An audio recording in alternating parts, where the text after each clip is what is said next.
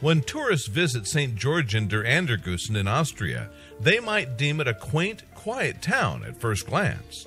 Unfortunately, it hides a horrible secret, and guests would likely be shocked to learn that it once Mystery of Stuff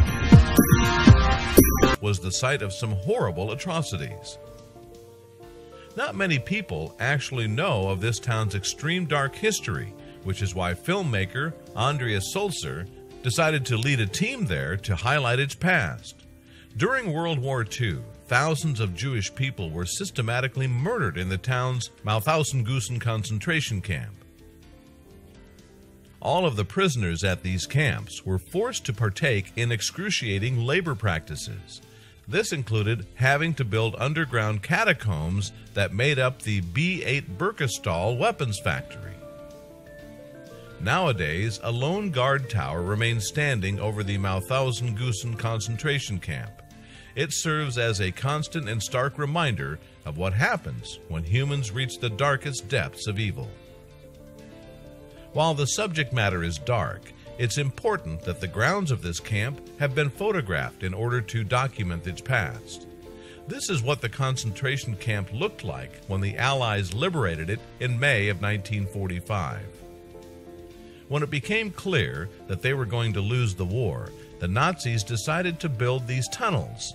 This was done in a desperate attempt to preserve their top-secret weapon factory that they didn't want anyone, especially the Allied forces, to know about.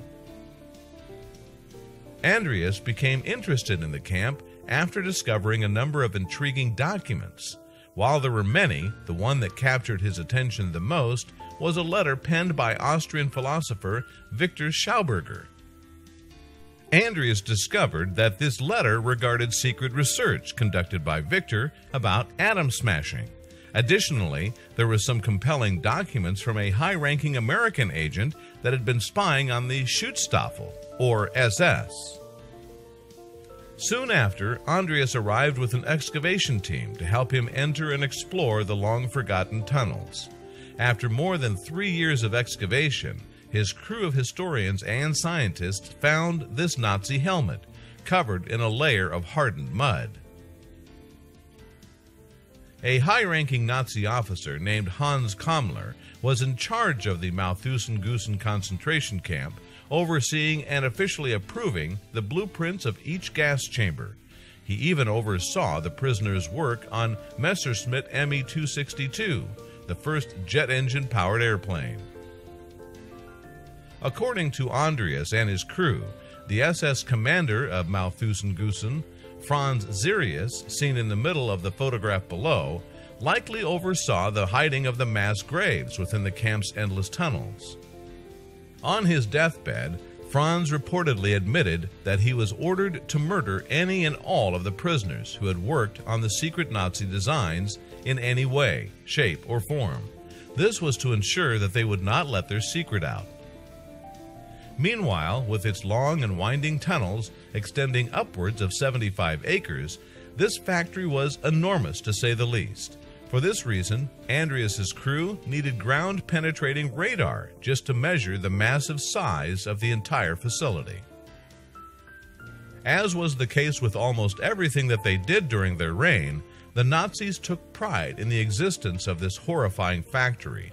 It offered a sad glimpse into the existence and mission during World War II. Excavating the factory proved to be a task that was far more grueling than the crew originally anticipated. Andreas's team eventually managed to break through the granite and concrete while utilizing various forms of heavy machinery.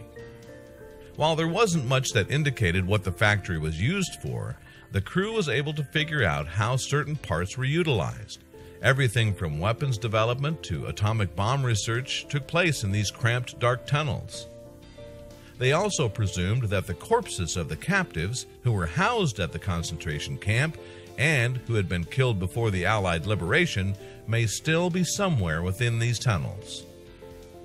The team also discovered that these dark tunnels were purposely built deep underground to not only prevent the facility from being discovered, but to shield it from bombings. Clearly, the design worked, as it was still in pristine condition.